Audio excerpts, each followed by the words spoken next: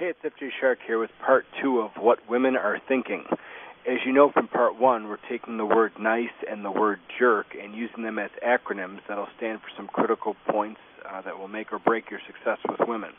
So here's part 2 of what I believe women are thinking when they're around nice guys versus how they justify going out with jerks. Once again, I'll be saying this as if I'm the voice inside the woman's head. If you remember from the letter N in N.I.C.E, she just got approached by a nice guy, and now he's going to try and start a conversation with her again. So here's the letter I in N.I.C.E, which stands for insecure and approval-seeking. Well, he's walking up to me again. There's a fine line between being persistent and making a fool out of yourself, and this guy just doesn't seem to catch on. Maybe he's just used to being rejected. He really doesn't know when to move on. It's not like I'm the only woman in here. Uh-oh, brace yourself. Here comes another creative opener. I can't even hear him. I wish he would speak up. I think he just asked me some question about dental floss or something. I'll just keep nodding my head so he thinks I'm listening to him. Let's see.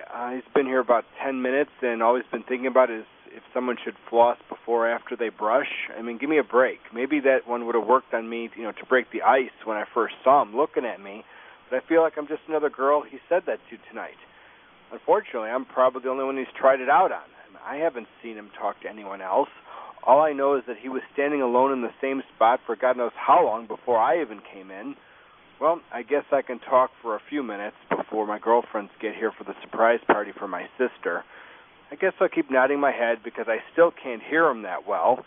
If he had any balls, he'd ask me to go somewhere a little quieter so I could actually hear what he's got to say. Well, it must not be that important because he doesn't even care that I'm not really listening to him.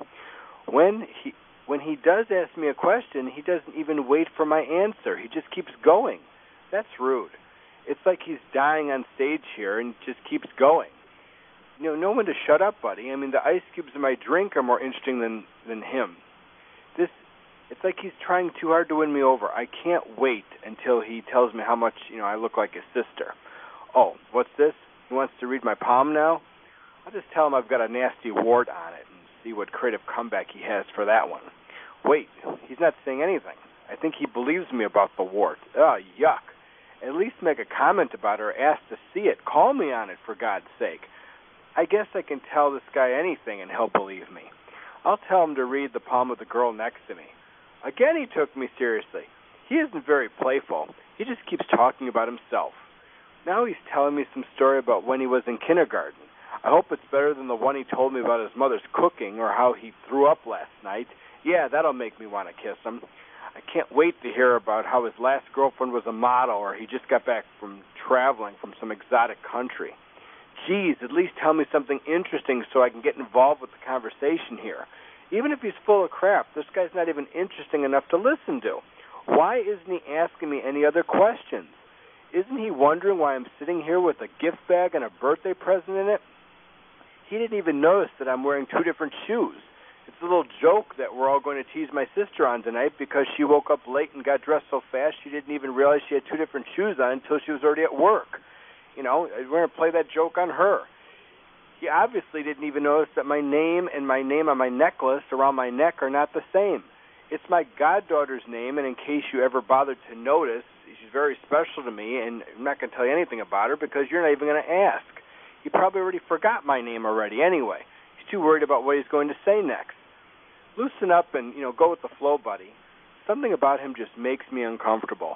I hope my sister and girlfriends get here soon. I can't take much more of this. For the letter C in N.I.C.E, be sure to check out the next video on what women are thinking to see what's going through a woman's mind when she's around nice guys versus justifying being with a jerk.